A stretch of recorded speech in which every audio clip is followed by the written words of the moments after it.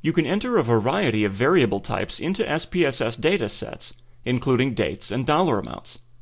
The most common variable types are numeric and string. String variables typically have values that are letters versus numbers. In this data set, name is a string variable and Q1 is a numeric variable. When keying values into cells, it is best to define the variable type first and then enter the data. To edit a variable name, switch to Variable View on the SPSS Data Editor. I'm going to insert a new variable that I will use to record the gender of each participant.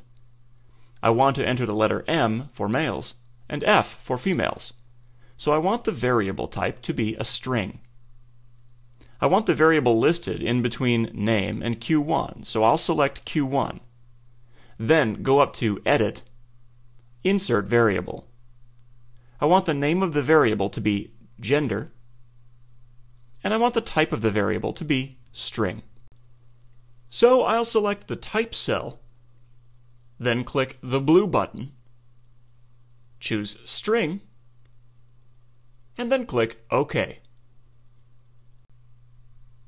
Now, returning to the data view, I can see the new variable, gender, listed between name and Q1, and I can start entering the gender of each participant.